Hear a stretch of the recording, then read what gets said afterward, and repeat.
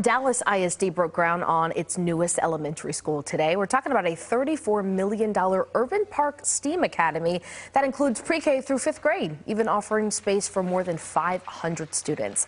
The principal for the school says they've been meeting about the campus now for more than 2 years.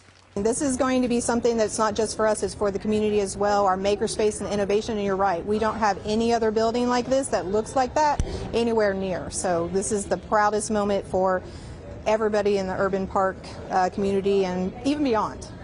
Leaders there also say they will move students over to the new campus once it's built and, of course, demolish the old one.